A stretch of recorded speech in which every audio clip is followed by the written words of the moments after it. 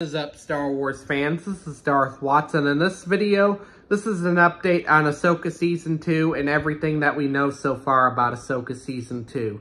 So, everything that we know so far about Ashoka Season 2 is that the majority of Ashoka Season 2 is going to take place on Peridea.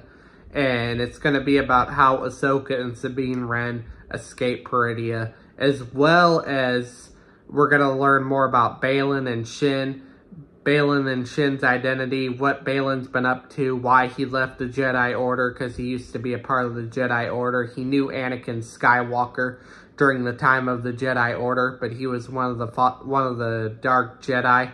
He fell and became one of the Dark Jedi. He's not necessarily a Sith, but he fell from the Jedi Order.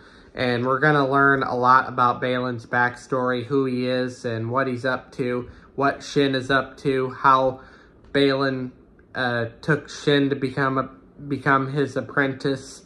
And we're probably going to see something that relates to Abeloth, which a lot of people have been speculating that. But I still think Thrawn is the big bad guy of the New Republic.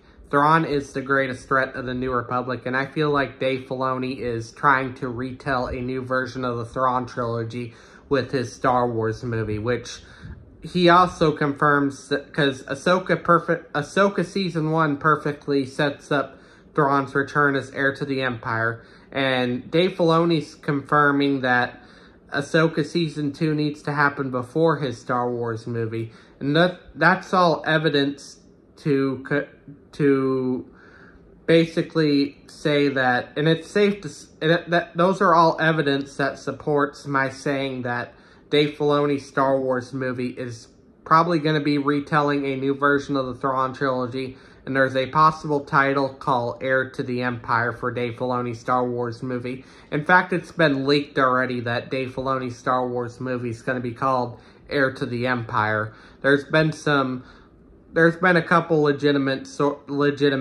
sources out there that's been saying that Dave Filoni's Star Wars movie is probably going to be called Heir to the Empire, and it's going to be somewhat retelling a new version of the Thrawn trilogy, a canon version of the Thrawn trilogy.